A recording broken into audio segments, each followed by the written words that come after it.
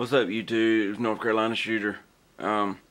Looking at the Wasr 10 here, AK-47 7.62x39 AKM. There's a lot on YouTube about these things having sticky bolts. You pull this back here, and about halfway through it sticks. Okay, if you'll notice, I'm gonna let mine go. Mine does not stick.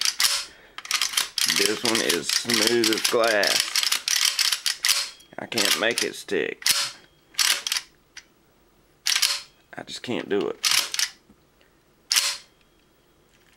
There's a reason for that. I want to show you what I had to do. Of course, you know the Dremel. There's some videos out there on this, but for those of you who don't know, this came with my Dremel. This is a polishing wheel. It looks like a grinding wheel when you first pull it out, but it's not. It's actually a polishing wheel. If you got one of those, great. Those work perfectly. You don't have to get, you know, flits and a buffer pad and work on it for 30 minutes. That right there will buff it up real quick, and it'll be like a mirror. Okay, all you have to do, let me pop this thing apart here.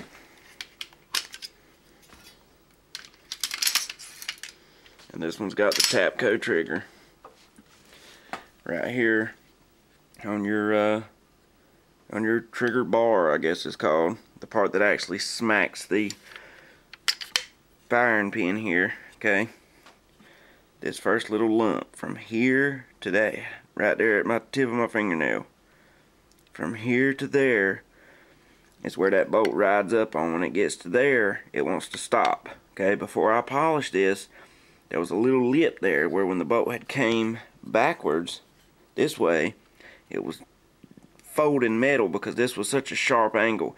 Instead of this rolling like it is now, it just came up and then made not a 90-degree angle, but made a, I mean, it was flat. I mean, it was a sharp edge there.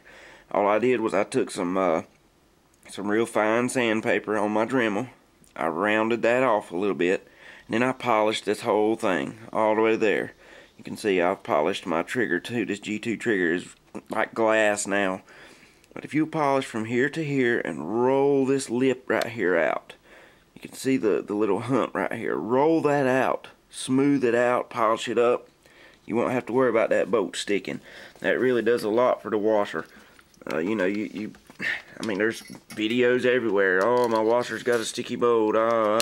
They're junk. They're junk. 15 minutes and you've got a good gun. I know there's other problems people are having, but that fixed my sticky bolt issue and fixed it nice too. I mean, this thing is smooth, and that trigger is sweet. Boy, God, you can't even, like glass. The gun's a lot better of a gun now that I've done that. All you got to do, polish that up a little bit. Alright, I appreciate you watching. Like the video, it really helps, guys. Leave some comments too, I'd appreciate it.